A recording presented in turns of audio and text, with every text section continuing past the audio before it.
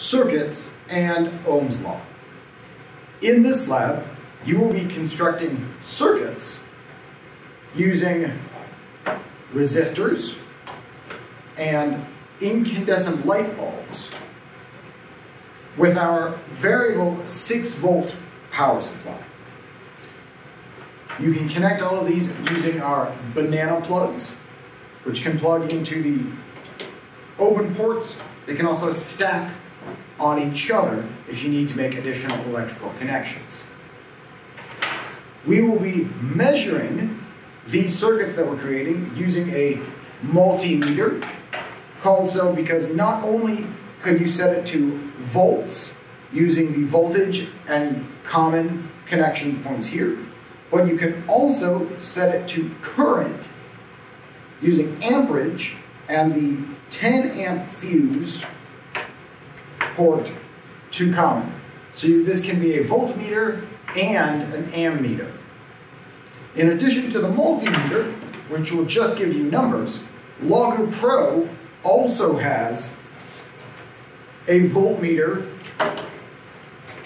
and an ammeter that will go directly into Logger Pro and allow you to record your data across time. A couple things to keep in mind with this equipment. This support is in no way electrical. It is only there to hold things so that your setup can be neater. On the light bulb and resistors, there are 4 possible connection points where you can plug in or it can plug in on one side or the other.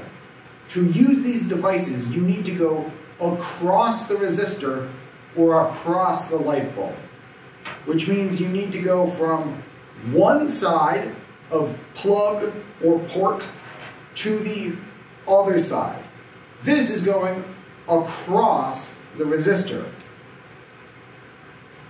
If you plug them in like this, you are not going across anything. These are attached together and is exactly the same as if you had done this, where clearly we are not going through the resistor.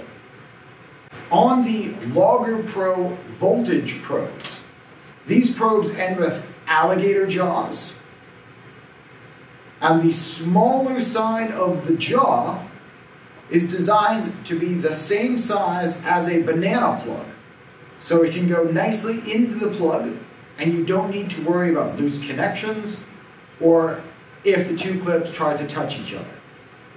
Thank you for staying to the end of the video. Here's this lab's fun fact. J.J. Thomson won the Nobel Prize for proving that the electron was a particle. His son, George, won the Nobel Prize for proving that an electron is a wave.